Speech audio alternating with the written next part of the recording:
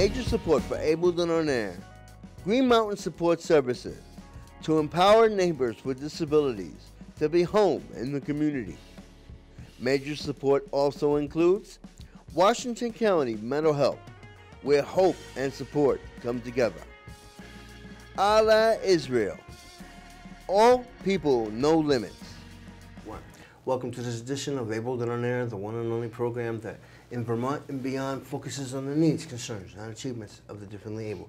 I'm Lawrence Seiler. I'm Arlene Seiler. And welcome to the show. Before we introduce our guest, and Mayor Ann Watson, Mayor Ann Watson of Montpelier, we would like to thank our sponsors, Washington County Mental Health, Green Mountain Support Services, and Allah Israel. Welcome again to thank you. Able and On Air. And what's new in City Council happenings and people with special needs? Sure. Well, so this isn't exactly the same thing as addressing people, folks, or the needs of some folks or people with special needs. But we did just at the last City Council meeting have a discussion about some of the needs of the homeless, so or people who are experiencing homelessness. So a couple of meetings ago, we ended up forming a homelessness task force where we could see if there were any short-term things that the council could be doing to address some of the most immediate needs. We know it's getting colder, and so trying to think through like what might be useful and doable. I mean, there's a lot of great support services that are out there currently. Samaritan Shelter. Yep, doing great work, and so grateful for all of the stuff that they do. But also trying to think through, okay, so how can the city play a role, and are there any gaps that the city could be filling? Talking about the gaps about the city filling, there's a difference between homelessness and displacement. But if you're special needs and homeless, it's a double-edged sword there. Yeah. So your comments on that? Sure. Well, I mean, if someone has particularly special needs and they find themselves needing to move or to lose where they live, they just have more limited options potentially as to like where they can go.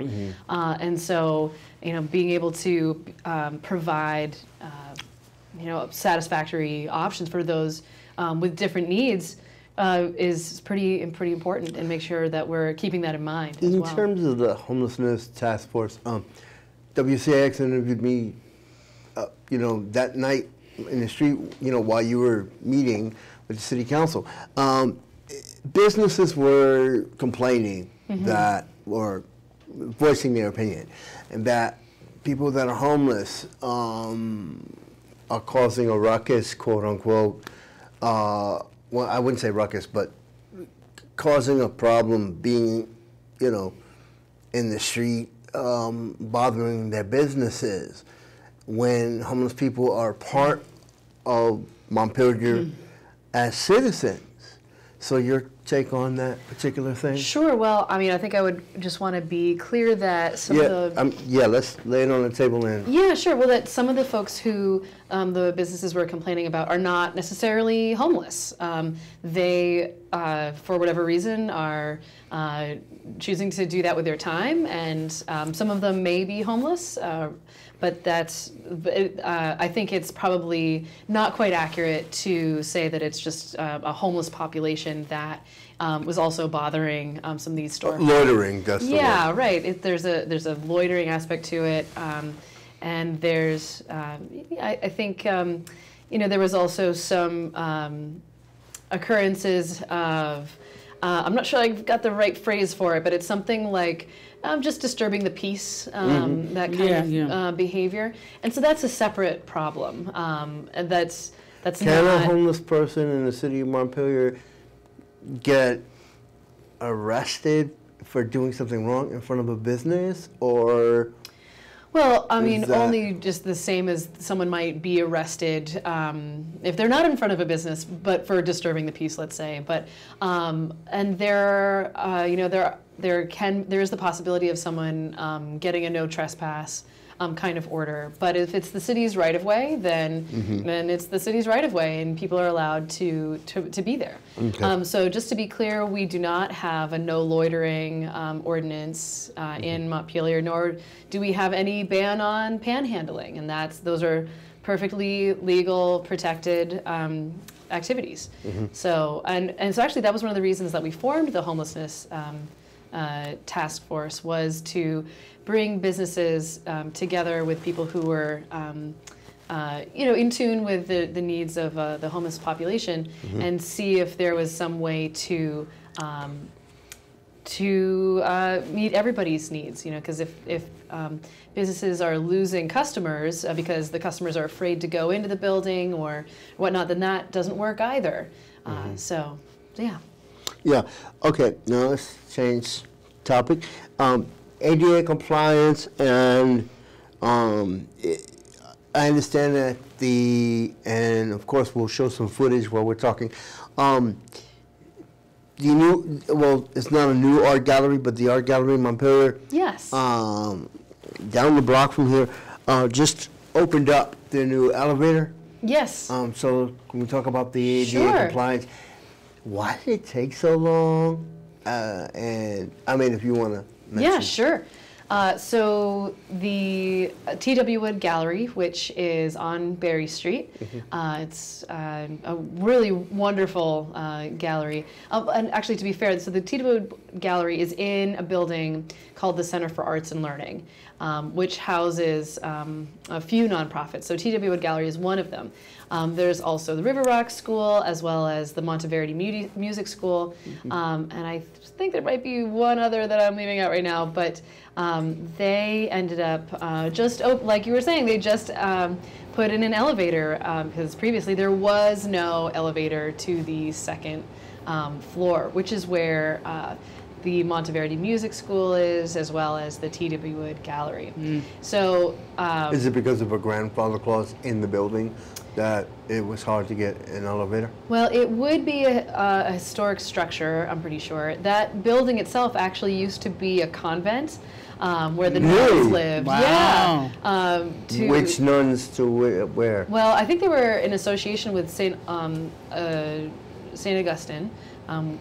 Augustine, that's next door.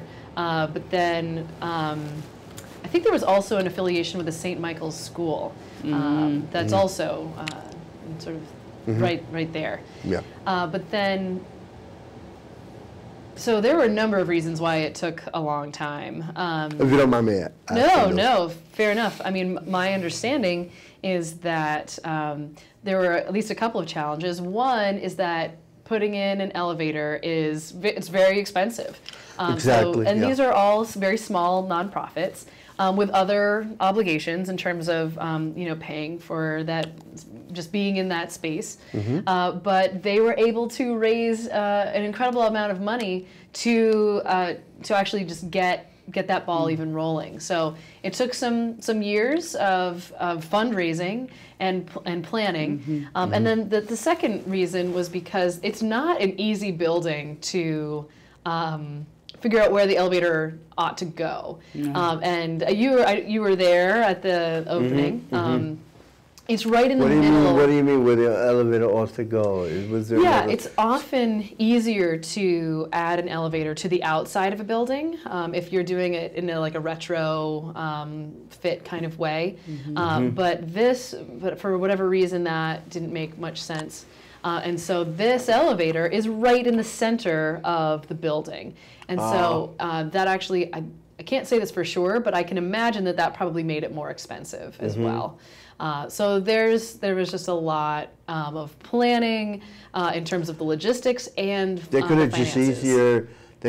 easier have put, because I've been in places before where they've had wheelchair lifts, and you have a door that closes and you push a button and the wheelchair goes up. It's like an elevator type of thing, but they wanted it enclosed, I guess. Sure, that would have worked for some of it, I think, but there were at least on the second floor, there's actually multiple levels that are just offset from each other. So not only would you need to bring people up to one floor, but you have to also be able to bring them up like a half, a couple feet more to the other side. So again, old buildings, especially that have additions, just get really complicated. Did you want to ask questions? Want to ask questions? Go ahead. When are they going to fix the cracks? The cracks in the sidewalk? Yeah, there's a lot of cracks. It's supposed to infrastructure. Yeah. Like I understand, Don, there's new people in power now. But well, not in power, but helping the city of Montpelier. How is that gonna? Sure. So just to help clarify that, so our Department of Public Works head has sort of semi-retired. He's no longer the department head, and so we have a new department head, Donna Barlow Casey, and so she is still just getting her feet wet in all of that. But well, to be fair, she's also been active as an. I think she's worked for the city of Montpelier before, and I think she has experience in public works departments. So not wholly new to her, but does it all have to do with money, or is there other ways around it? Because it's ADA, that needs to be ADA compliant. Yeah, so it's a couple of things. One is money for sure, but the other. I hope you're not upset about the questions. No, not. It's a very valid question. But the other factor is. Well, I can think of at least two other factors. One being that at this point it's sort of a race against the clock to get work done before winter, right? Yeah. So, and that actually affects the other reason, which is the list of priorities of jobs to be done, again, before the winter sets in.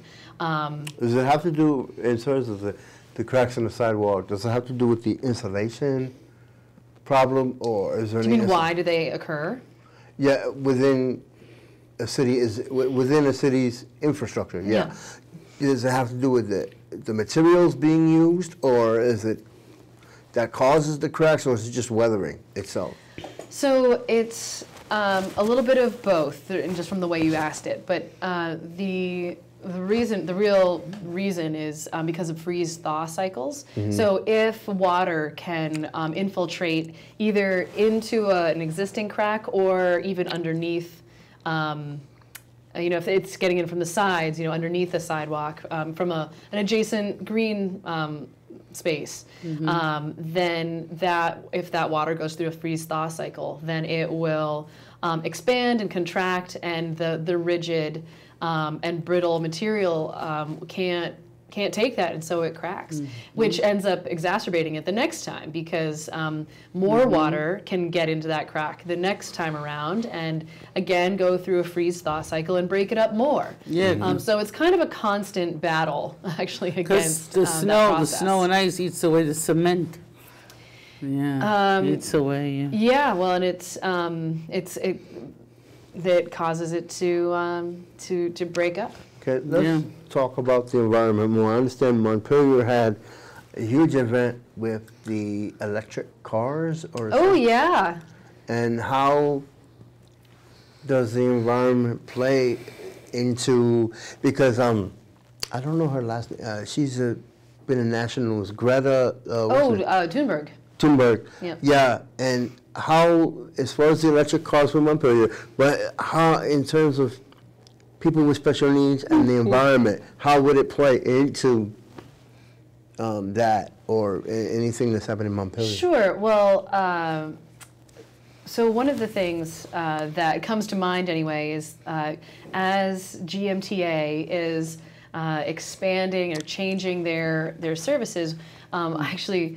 A little while ago, wrote a letter of support for them to get an electric bus, which I think would be a great move. They've got new buses, by the way, now. Oh, do they now? I hadn't seen them, so maybe they're out there. I'm not sure. They're nice. Yeah. They've got new buses, yeah. Are any of them electric, perhaps? I'm not sure. I didn't look, but yeah. Yeah, well, so that, of course, is the hope. I mean, as people start to transition away from gasoline, diesel-powered vehicles. I mean, electricity or electric cars are going to be the new norm. You still got to stop at the station and plug it in. This is true. So it takes a little bit of planning, and it's a little bit of a different system. I seen them in New York. Yeah, they had them in New York.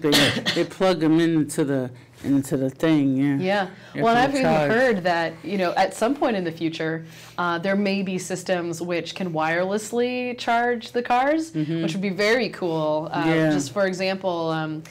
I don't know if you've seen the technology where you can charge a cell phone just from like placing it on a stand. You don't have to plug it in at all. They have a new device now, as far as the environment, for a blind person using a cane. It's a smart cane. It acts with your phone, so it's like a GPS. Oh, sure, yeah. So it's like a GPS. So, you know, if you need directions to get somewhere, the cane can point you in that direction. Yeah, so cool. As far as the environment. Yeah. Well, sure, that makes so much sense with like the 5G sort of network with the Internet of Things, where you know the example I've heard is that like your toothbrush could talk to you, you know, that kind of thing. Then why not a cane? I mean, that makes so much sense. That would be so helpful. Yeah. So anyway, one hopes. But with the environment, people with special needs, like because Vermont has so much greenery. Yeah. So how is that changing, you know, with new things happening in environment? Well, so did you have something in mind particularly? Or? No, like, okay, environmental, how can I word this? Okay, you had the event with the electric cars, but how in terms of special needs, like, are in your opinion, are people with special needs affected by environment when it comes to their own challenges, or? Oh, sure. No, I mean, we know that particularly people. That's the way I wanted to word it. Yeah. Oh, yeah, fair enough. Or folks that are typically minorities, and whether that includes disability or not. Are often that is the population that is most affected by pollution and just other like environmental injustices, and so lead poisoning, etc. Sure, yeah, exactly. Yeah, all kinds of you know, especially when it comes to the upgrading of homes and weatherization. You know, if someone needs to be able to live in a certain accessibility scale home, it's really important that those homes are weatherized, for example, and have proper ventilation along with them. So at least that's one thing that comes to mind for sure. There's actually one other thing I want to, if I may. Go ahead.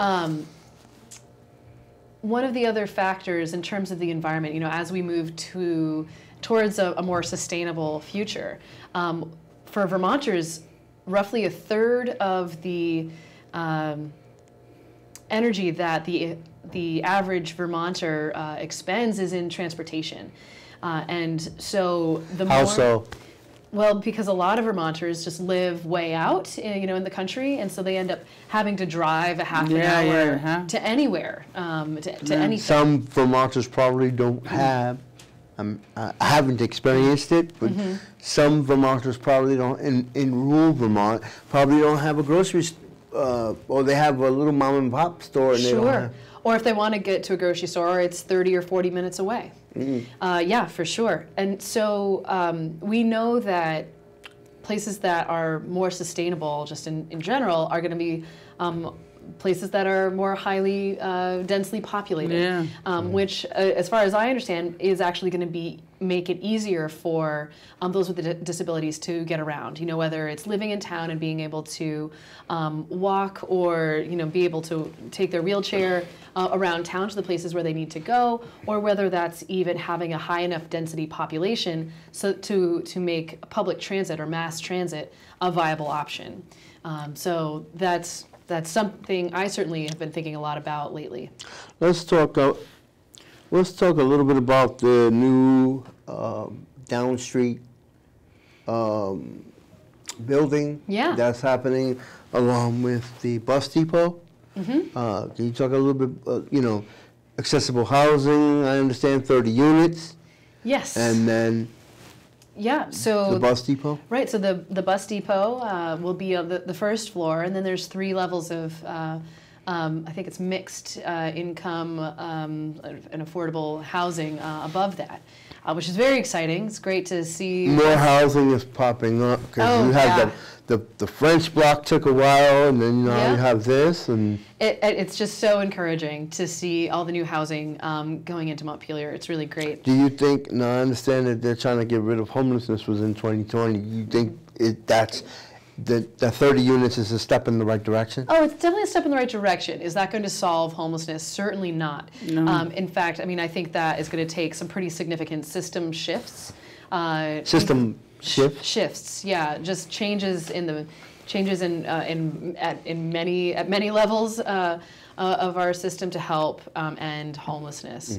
And in part, that I mean, my understanding of that is that that's going to involve shifts to the minimum wage, to the healthcare system, to supports for mental health, for other kinds of disabilities, and so I mean it's going to take a lot, but having more housing available, I think is going to be good, and will probably increase the density in Montpelier, which is a good thing. Okay, let's talk about mental health services. Sure. I understand that back in the summer there was an incident that happened in Montpelier with Mark Johnson. Yeah.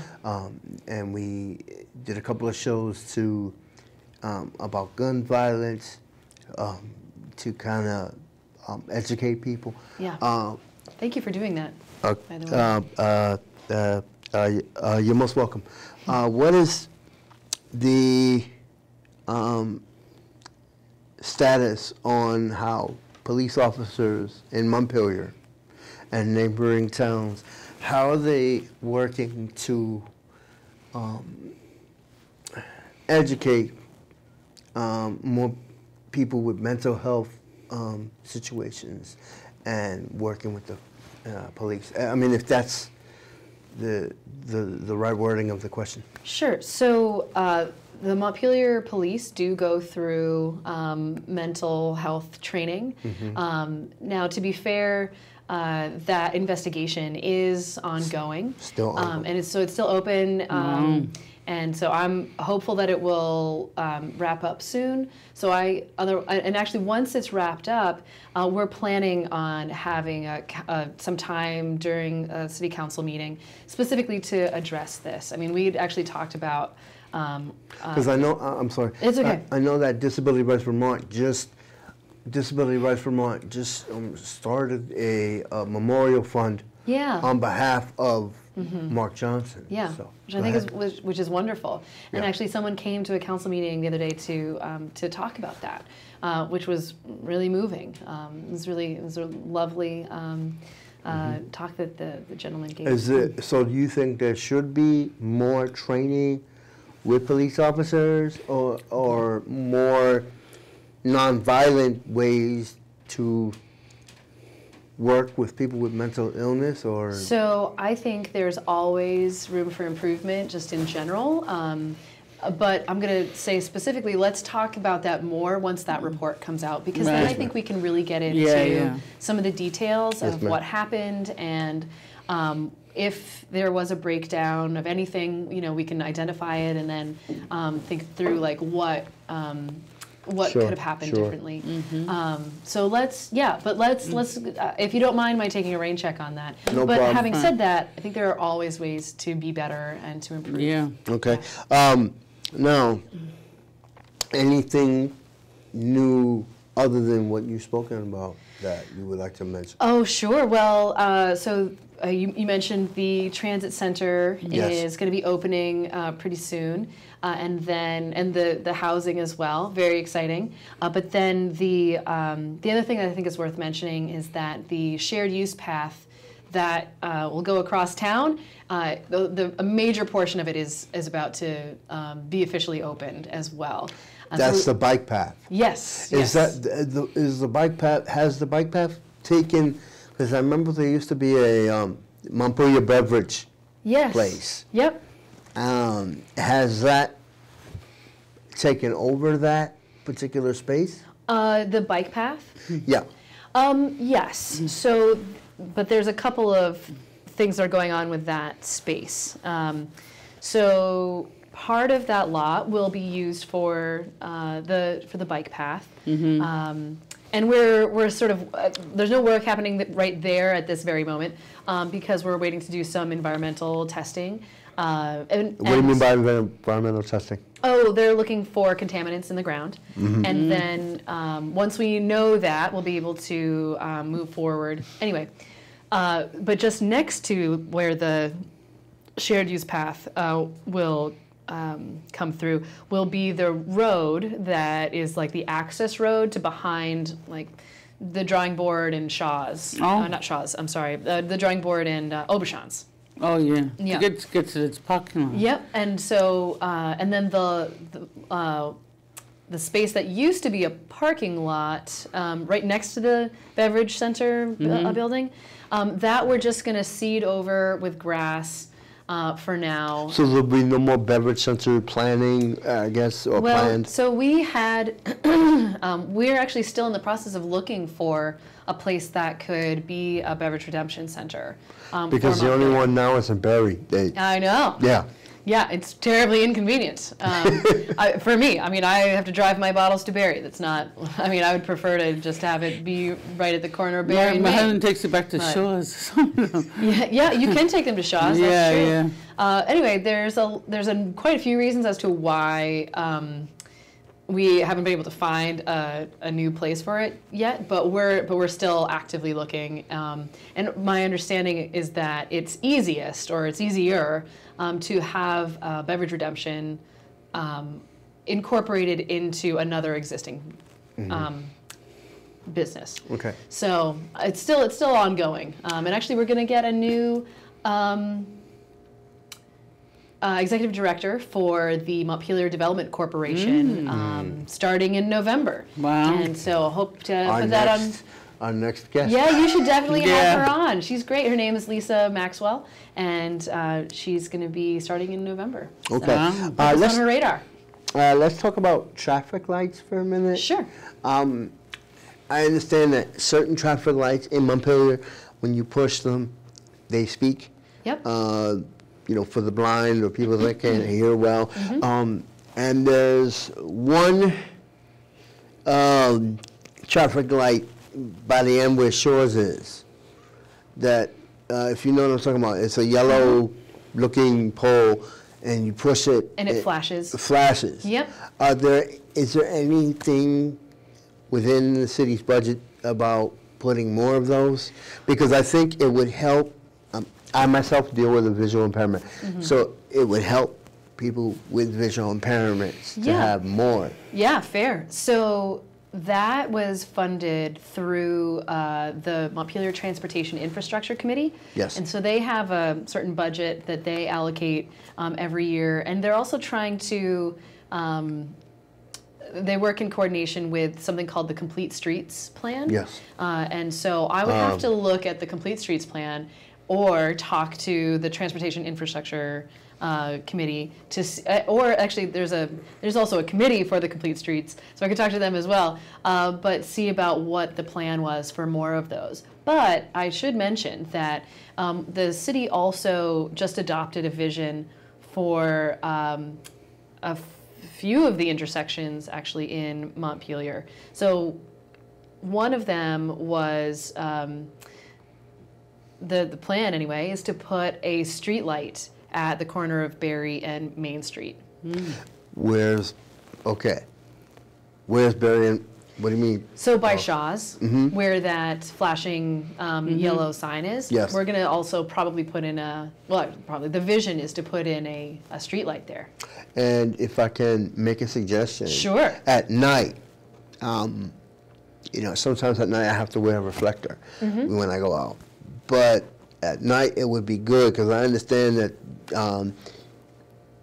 those lines, you know, the street crosswalks are not painted over, you know, some of them fade. Yeah. So it would be good to have reflectors for people, like, or reflecting paint maybe, that can glow, so if you need to walk, you can see where you're going. Yeah, it seems like a great suggestion. Yeah. Yeah. Yeah.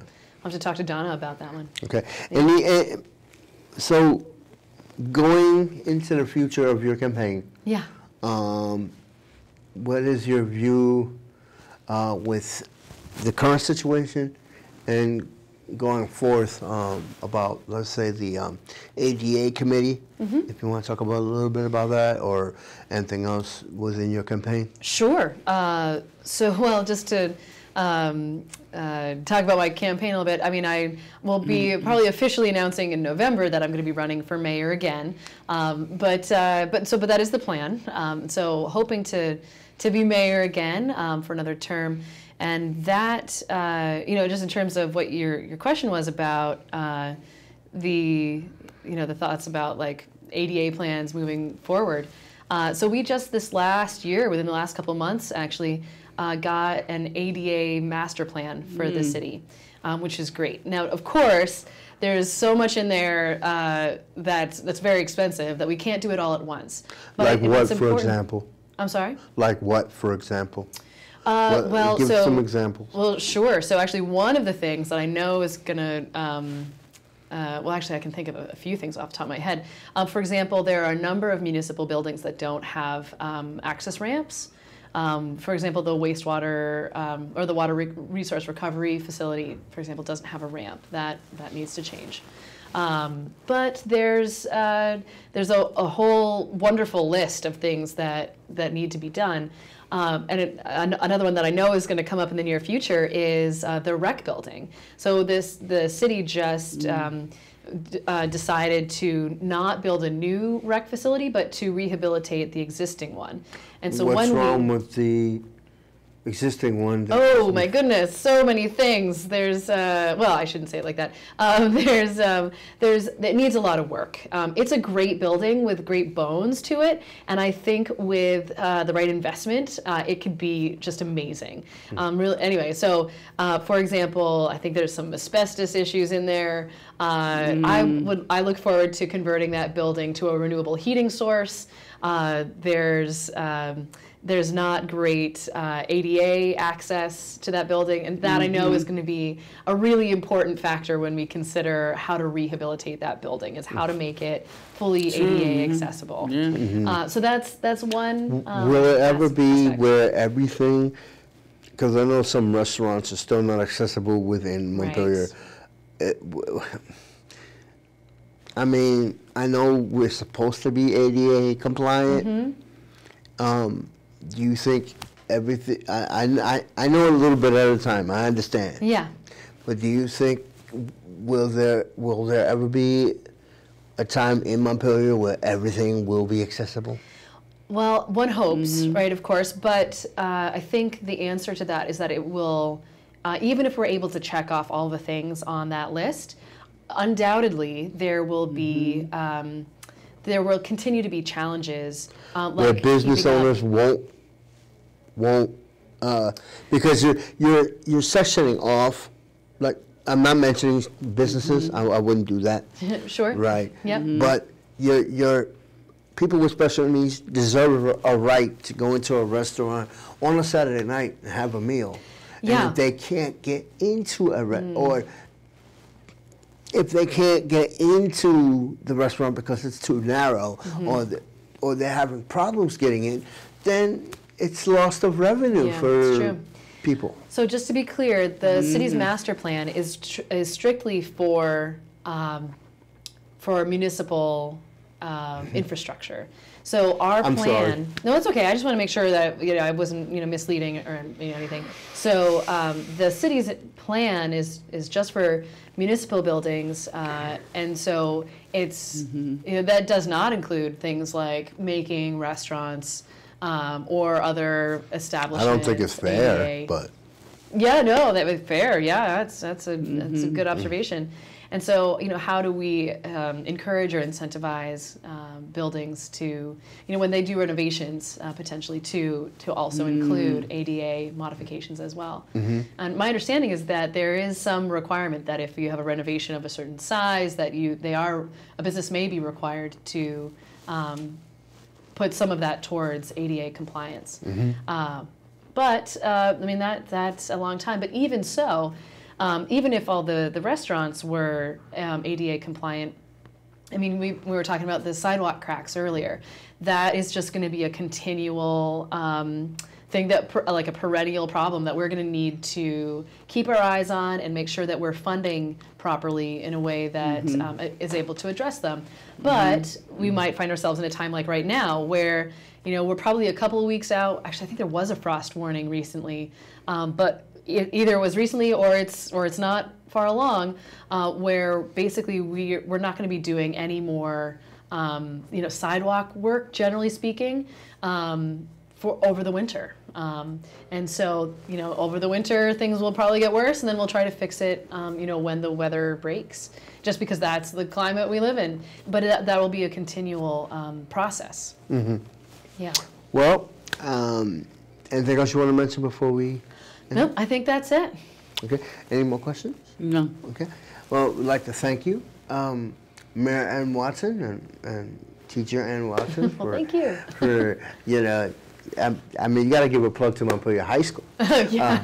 Yeah, right. We'd like to thank you for joining us on this edition again for Abled and On Air. This puts an end to this edition of Abled and On Air, and in a couple of weeks, we will be having a couple of guests from the Special Needs Alliance talking about what if you need a guardian or you need help with guardianship when your loved one passes away. That's on the next episode. We would like to thank Ann Watson again, and this puts an end to this edition of Abled and On Air. I'm Lawrence Seiler. I'm Arlene Seiler. And thank you to our sponsors, Washington County Mental Health, Green Mountain Support Services, and Allah Israel. Thank you, and I'm Lawrence Seiler. I'm Arlene Seiler. See you next time.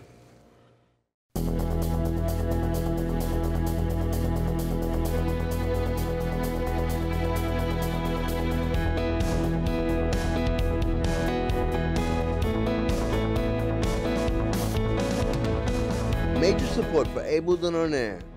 Green Mountain Support Services, to empower neighbors with disabilities to be home in the community. Major support also includes Washington County Mental Health, where hope and support come together. Allah Israel, All People No Limits, and the OSEM Group, working to get better for you at any moment.